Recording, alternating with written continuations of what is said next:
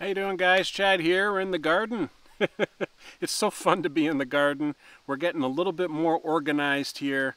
We got this landscape fabric that's solving a lot of our problems, and it's a lot more enjoyable to do our gardening because of that. You're basically not battling weeds and grass all the time. But what I wanted to talk about today was how we go about our succession planting. I wouldn't necessarily say that we actually have a plan. We just kind of use certain guides of our own personal preferences on different types of veg to grow in succession. And I thought it might be a good idea to share some of the things that we're doing in today's video. Now, quick explanation of succession planting for those who aren't familiar is, you plant things that grow, and then in a couple weeks you might plant again, and a couple weeks you might plant again. And if you're harvesting some lettuce today, you're going to harvest some more lettuce next week. You're going to harvest some more lettuce the following week because you've staggered the sowings of all your seeds. And we've been trying to figure out a proper succession planting plan for our garden here since last year. I've been thinking about this because it happened that we had all of the lettuce come to harvest at the same time. And what are we going to do with 30 heads of lettuce? Right? Where what we should have done is planted 6 heads, and then in a couple weeks 6 heads, and then in a couple weeks 6 heads, so that you'll have a continual flow of harvesting lettuce for the entire growing season. Now obviously, things that take too long to harvest, you're unable to grow it successionally. Things like garlic, onions, carrots, things that have like an entire season of growing before you harvest. Some of the things that we've been working towards this succession are short harvest veggies, things like peas, snow peas and snap peas that my darling's harvesting right now. We also have green beans over there, and lettuce. Lettuce is another one. We have lettuce over there that we've already harvested. We also have a succession planting of lettuce right here. This is not quite ready, but it will be in a few days. So that's the goal. Now there's a few different ways that succession growing can be done, but I'm going to tell you some of the things that we do here. Because we're not fully perfectly organized with all of our exact planting rows and beds, we have lettuce in 2 different areas, and we've used them in 2 different beds. We've also done that for radish. We have radish in a bed over there that we've already harvested, and we also have radish right here. One way that we do is that this entire row is sowed, and then we've left this row vacant. This row is sowed, this row is vacant. So by the time these rows are getting big and they're getting ready to harvest, these are being sowed into new seeds right here. The other style of succession planting that we're doing is by section. So this is an 8-foot bed, and my darling is harvesting all of the lettuce from this section. We're also going to be sowing seeds after the harvest.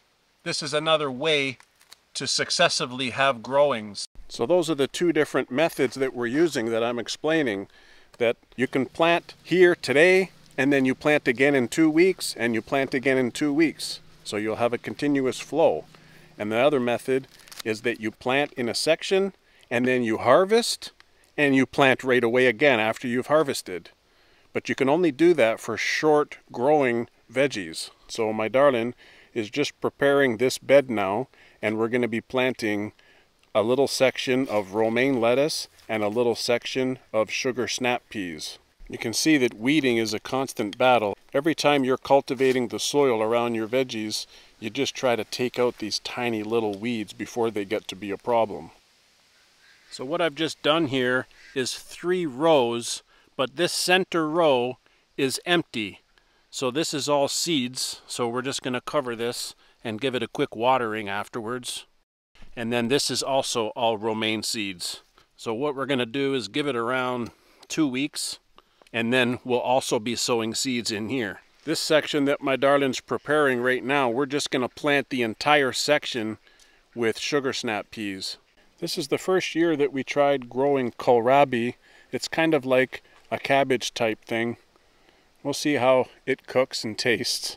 So what I've done in essence here is I planted one big section of snap peas, and I've left the middle section cleared, and then we did 2 rows of romaine lettuce and 1 row is cleared. So 2 weeks from now we're gonna sow this empty patch with more peas, and we're gonna sow that empty row with more romaine lettuce. We really do try to keep it simple though and plant in 2 different batches, one now, one in 2 weeks. That seems to be the easiest way in managing all of these raised beds. We're so happy that we were pretty successful with the broccoli too. I mean, that one and that one are bolting a little bit, so we'll give that to the pigs and the rabbits. But these ones, look at this broccoli. Woo! First time.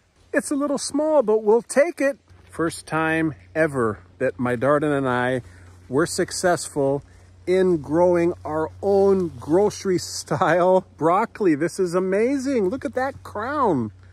This is exciting. And I think a good tip is to try not to be overwhelmed and keep your plantings and sowings as organized as you can.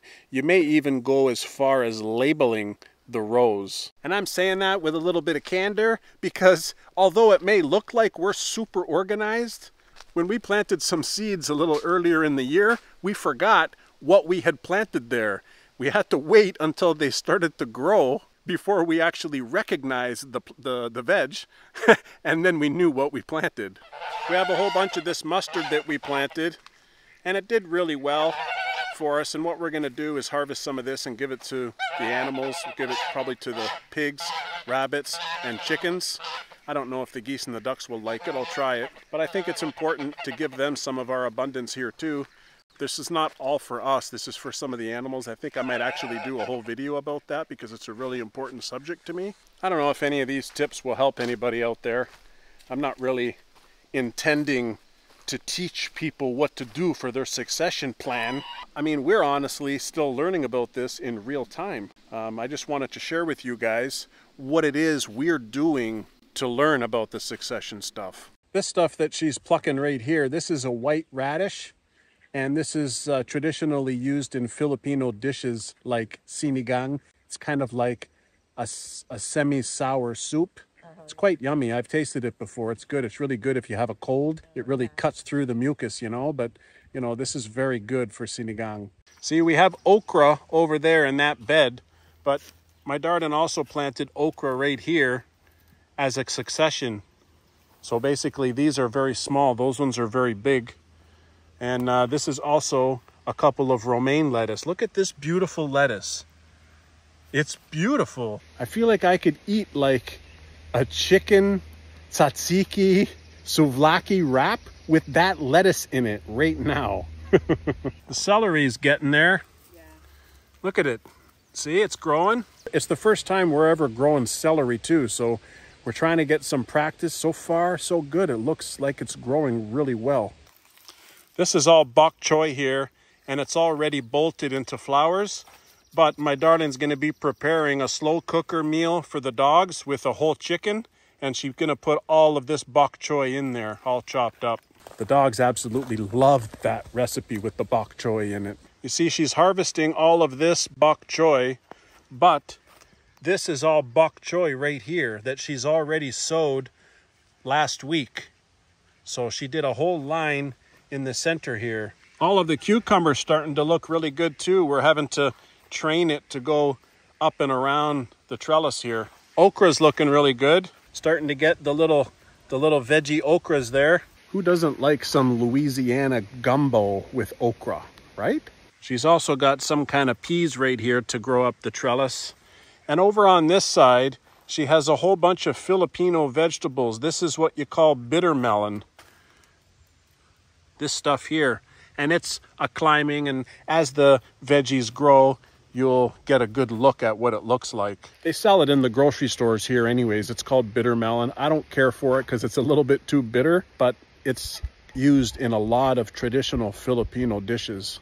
And this whole side right here is all trombosino squash, you know, those big weird shape looking squash. I tried that this year, and this is what it looks at this point in time. So hopefully we'll get some wicked awesome Trombosino squash.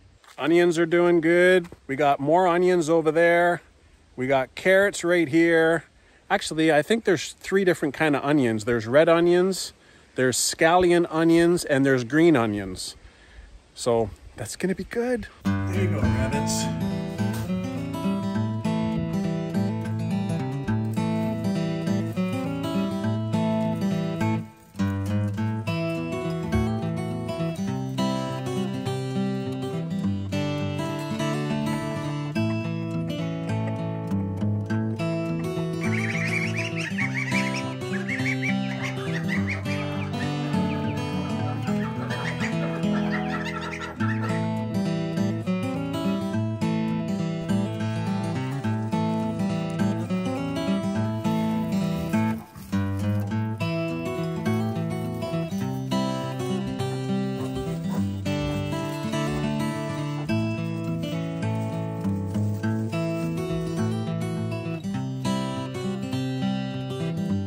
Hope you enjoyed the quick little video here, folks. It's nice to spend the day with you in the garden and give everybody an update and see all the stuff and how it's growing. It's really fun. But if you haven't seen the video about how we are transforming this abandoned space into this amazing garden, you can click the video. I'll put it up on the screen here and you can take a little perusal of this nice episode. Thanks for watching. Okay, you guys take care.